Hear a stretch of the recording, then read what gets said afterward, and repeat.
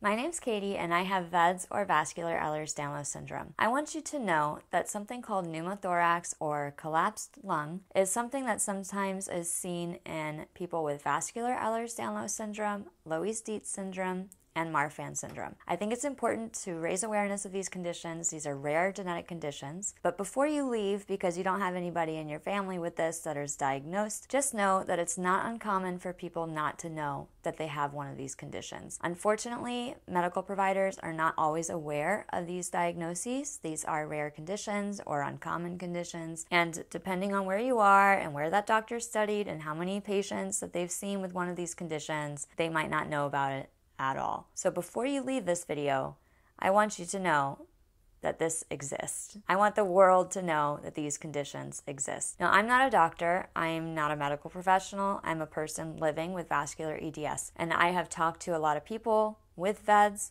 and also with Loeys-Dietz and Marfan syndrome. There's a big community out here, and we all deal with some overlapping features. If you found this video, you might have had a pneumothorax yourself, or you might have a family member who had it, or someone you love had one, and this video is for you. Pneumothorax happens in all three of these conditions, but I'm most familiar with VEDS, and I have a specific quote from a 2017 International Classification of Ehlers-Danlos Syndromes. This is part of a quote from that paper. Spontaneous pneumothorax in the presence of other features consistent with VEDS should all lead to diagnostic studies to determine if the individual has VEDS. The type of doctor that normally does these diagnostic studies is a geneticist, and I'm going to put a link in the description of this video for the Marfan Foundation, the VEDS Movement, and the Loeys-Dietz Syndrome Foundation, which have a help and resource center staffed by a nurse that can help you find a doctor in your area familiar with one of these conditions if you think that you or someone you love might have it and you want to just rule it out. There's other features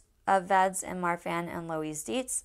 I'm going to put them up on the screen right now while I'm reading. For VEDS, some of the major criteria are family history, arterial rupture or dissection at a young age, spontaneous sigmoid colon perforation in the absence of like diverticulitis or other bowel pathology, uterine rupture during the third trimester in the absence of previous C-section, and or severe peripartum perineum tears, and something called a carotid cavernous sinus fistula in the absence of trauma. There's also a bunch of minor criteria of VEDS like bruising, thin translucent skin with like very visible veins, characteristic facial appearance. This is like a thin nose, thin lips, almond-shaped or very prominent or deep-set eyes. Sometimes people have connected earlobes, spontaneous pneumothorax, acrogyria, club foot, congenital hip dislocation, hypermobility of the small joints, tendon and muscle rupture, keratoconus, gingival recession, and gingival fragility, that's like fragile gums or gum recession, and early onset varicose veins. The minimum criteria suggested for VEDS is a family history of a disorder,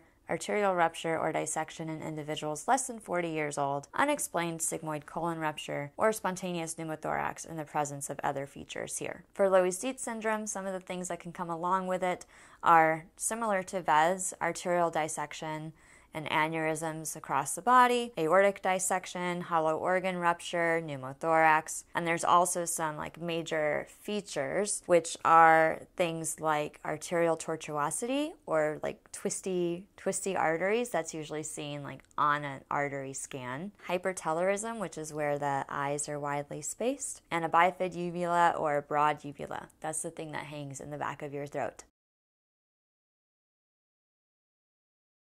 For Marfan, there's a lot of features as well. I am going to put these on the screen again because I don't want to misspeak. And this information comes from reputable sources like the Marfan Foundation and research papers. Aortic enlargement can be seen in Marfan syndrome, mitral valve prolapse, aortic regurgitation, dislocated lenses in the eyes, pneumothorax. So there's a lot of different features, and I'm going to put a link to the organizations that advocate for people with these conditions in the description of this video so that you can check it out yourself. Please help us raise awareness by sharing this video.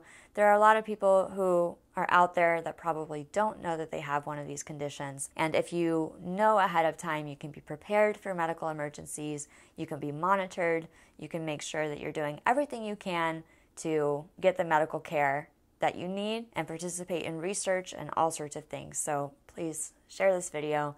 Help us raise awareness of these conditions and help us tell the world that these conditions exist. Thank you. See you soon.